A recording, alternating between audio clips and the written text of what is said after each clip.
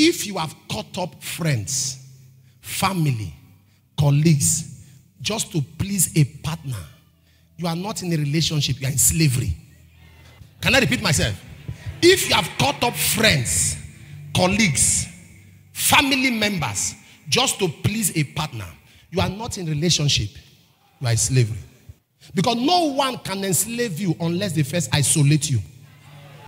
Don't talk to this, don't talk to that, don't talk to this, don't talk to that, don't relate with that, avoid this, avoid this. And there are some of you who are not married now. You are in a relationship with a young man or with a young lady. Why did you talk to this person? Why did you pick that call? Don't smile at this person. Don't talk to this one, avoid this one. Why you talk to that one? And you are not even married. You are on your way to slavery. You are repeating Egyptian bondage.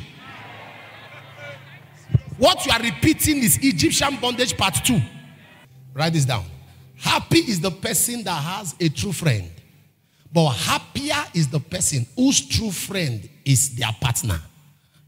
Happy is the person who has a true friend. But happier is the person whose true friend is their partner. It's not love that keeps a marriage. It is friendship.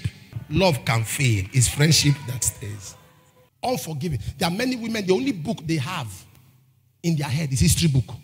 They don't have CROK. They don't have physics. It's history.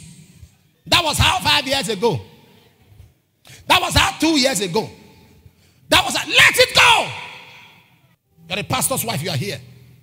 If because of you, your husband ever opens his mouth to say, I don't mind even if I leave ministry. If he says that, it comes out of your mouth, there's a curse on your head.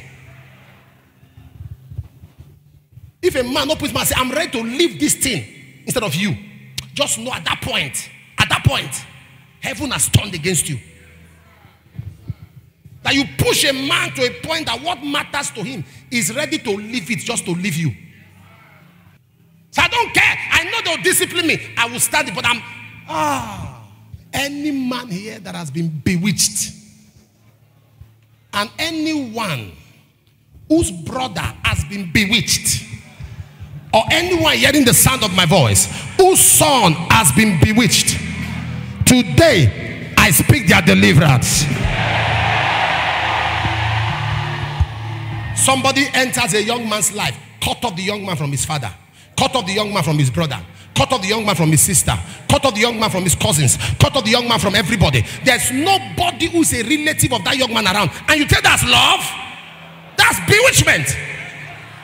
You are married to a lady. She cannot talk to her brothers. She cannot talk to her sisters. She cannot talk to her family. She cannot talk to anyone. You cut her off totally. That is slavery. That's not marriage. What are you afraid of? What are you worried about?